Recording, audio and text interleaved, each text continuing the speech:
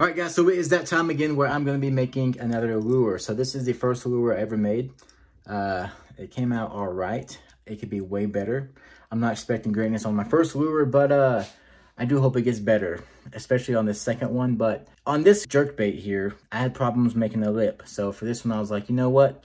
Let's avoid the lip and make a lipless crankbait. It's perfect. No lip, no problems, right? So today we're making a crankbait, lipless crankbait.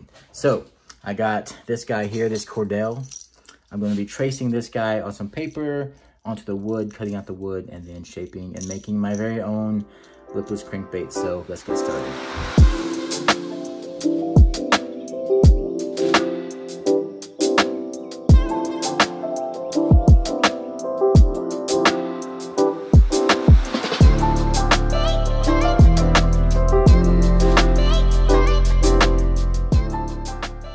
So in the last video, I carved the wood with a knife and pretty much just sanded it all down. And in that video, I said I do not have a bandsaw. And after I posted that video, my buddy Devin called me and said, hey, I have a bandsaw, come and get it. I was like, thanks, man. A little late, but I do plan to make a lot more lures. I think it's fun, and I want to make a lot more. So I went and grabbed the bandsaw today from Devin, and it should be a whole lot easier to cut the wood.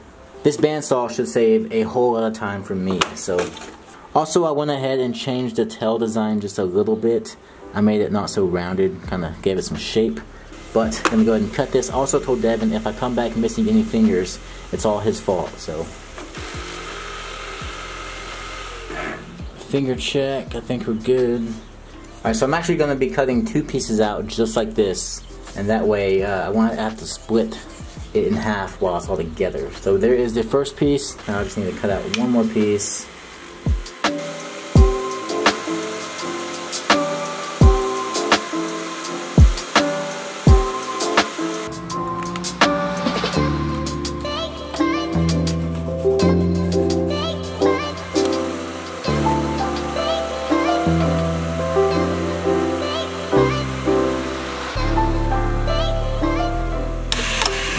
We got both the sides. Let's see if they match up. Doesn't have to be perfect, just good enough for me to be able to sand it down. I think we did it.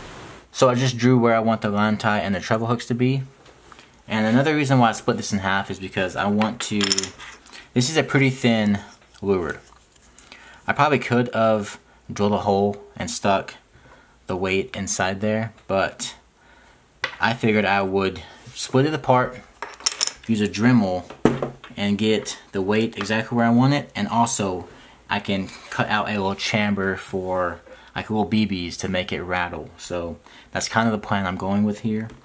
Just kind of going with the flow, but I think we can do it. So we know where our line ties are going to be. Now we need to figure out where the weight can be. We have all this room to mess with, so we need to fit a weight, probably multiple weights. I'm going to throw in 2. I really need this guy to sink, so if it doesn't sink, then we're kind of screwed. I want a sinking lipless crankbait because I fish a deep reservoir. So, shoot, if I make the cavities for the weights bigger, they might actually rattle. So instead of BBs, I'm just going to leave the gap for the weights a little bit bigger, and that will be the rattle. It may completely destroy the baits, I don't know. I'm experimenting here, never done this before, but that's what we're gonna do.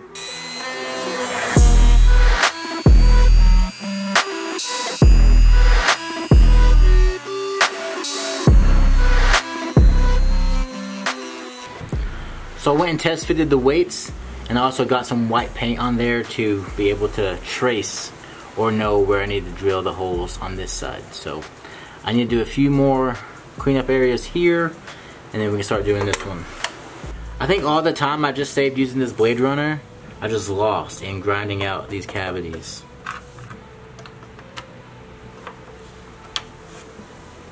Alright, here we go. Yes. Alright. We made the cavities big enough. It's more of a hard knock than a rattle. I just got the two pieces super glued together, and I am carving it down to make both sides match, just to make the sanding a whole lot easier for me. way less sanding.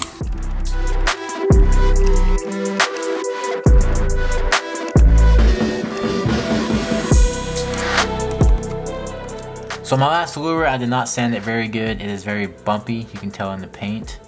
It does not look very good. So on this one, I'm making sure it is sanded really good. I just hit it with this 60, and now I am going with this 600, just to smooth it out as much as I can because I want this thing to look pretty good. It already looks a whole lot better with just the 60, but now I'm hitting it with the 600.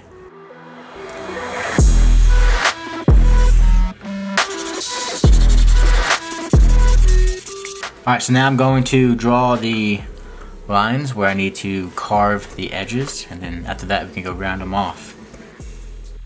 This one's actually looking so much better than the first one. It's insane. Sanding is everything.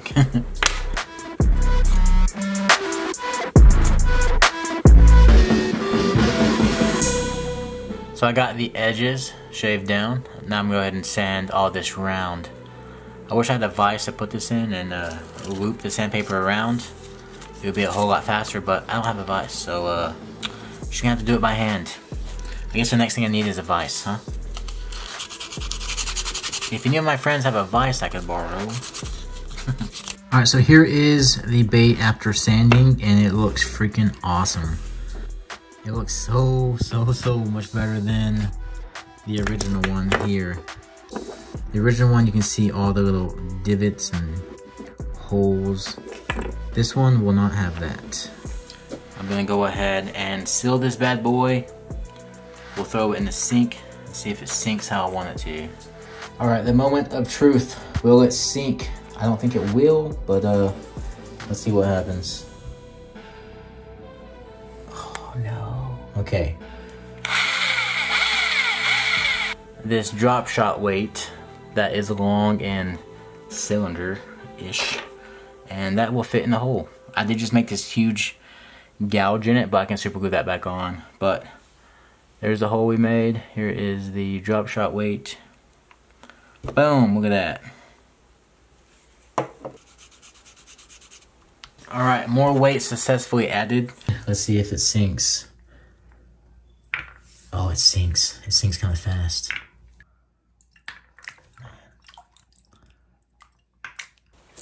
So I just tested the Cordell, and it has a fast fall rate too. Also, it falls nose first, I noticed. When this bait falls, it hits the nose. My bait did not do that. See, we'll try it, see what happens. Alright, I am ready to drill the holes for the line ties. I already got them punched.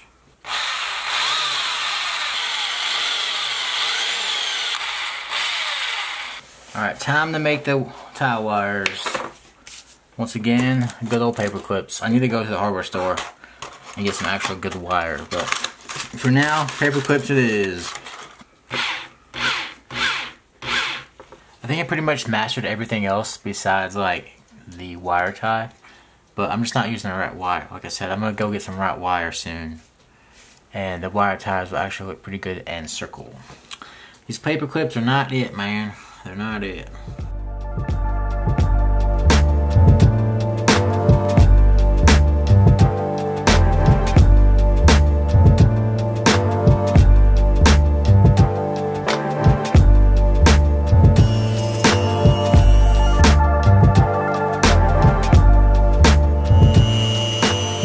I just use this flat round grinder here to drill out little sockets for the eyes. And I got some eyes here. And that Dremel bit was just perfectly, it might have been fit the bigger one, but should fit that small one just right. So, alright, there is the eyes. It's all sealed. I got the rings all taped up. It is time to paint. So on the last lure, I did a very basic white with a black shad dot. This time I want to try to get more technical. I suck at this. This is my second time doing it. So, I'm not good, but I want to try. See what we can do. I'm going to start with black. So on the first time I did this, I think I was spraying way too much paint and way too close. So this time I'm farther back and not spraying nearly as much paint, and it is working so much better. Alright, so I just got the lure wrapped in this, I don't know what it's called, but it's like a screen. But my concern is this is really thin. Super thin, probably way too thin. So you gotta be really careful. So here's what I plan. The top is going to stay black. The bottom is all gonna be white. And then the white will fade into the black. And that will leave the scales, hopefully. Again, this mesh is super small and it may not work. But that's what I'm gonna try. If I mess it up, I'll just go back over it with black and restart.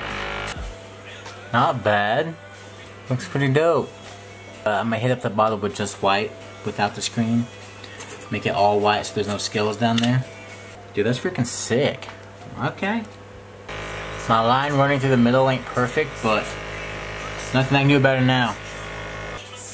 That looks freaking awesome, man. Alright, second side is ready to be painted. I'm gonna try to get this side a little bit more cleaner if I can. Alright, there is the second side. Okay, so chartreuse is a awesome color on my local lake, so I cut out a little stencil here, just a little arrow or a line.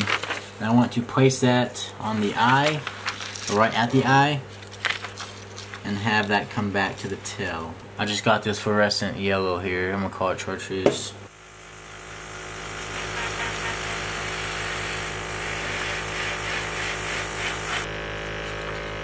Oh, sheesh, sheesh.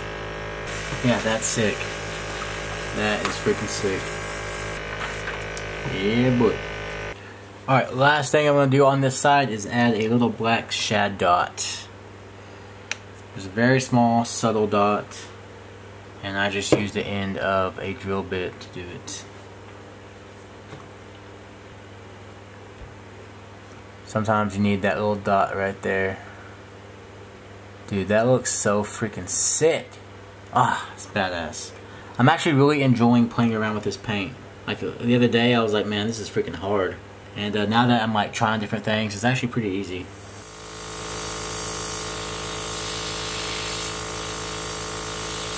Here is the final paint scheme. I added a little bit of red on the nose there. It looks freaking awesome, dude. I'm so stoked with how that looks. I painted around the eye a little bit black as well. So let's go ahead and add the eye real quick and the paint and the eyes will be done. What do y'all think? Red eye? I think the red eye will be sick. We're gonna go with the red eye.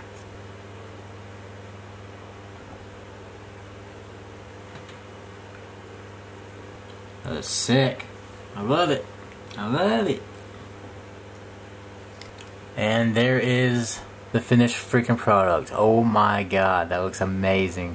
I love it. It looks so sick. I don't know, I mean, it's kind of resembling a shad. Kind of. I'll take it. But, that's pretty freaking sick, man. I am digging that a lot. I also, as you can see here, I painted some hooks red. Just because I didn't have any red hooks, and I want red hooks on it. That paint job came out amazing. Added a red belly to it. Added some black around the eyes. Got the shad dot there, some chartreuse, that line, and scales. I mean, it looks freaking awesome. For this being my second lure ever, it's amazing. Especially compared to this. I mean, this ain't bad. Alright, I was happy with this. I still am happy with this. But seeing this being the second one, the paint job is so much better. And it's not like oversized either. I was way more comfortable. With this one, my first ever one, I was worried about the wood being too thin and breaking off. But I gained the confidence building this one. And I made this one the right size. It's not too fat. I mean, it is looking freaking awesome. I need to seal it up and then add the treble hooks onto it and it is done. I need to go get some actual like hardener sealer. I'm just sealing it with more layers of super glue, which is probably not the right thing to do, but that's all I got right now, alright? I mean, if the lures keep coming out this awesome and getting better and better, then I definitely want to keep doing this and definitely want to go get the right stuff for it. So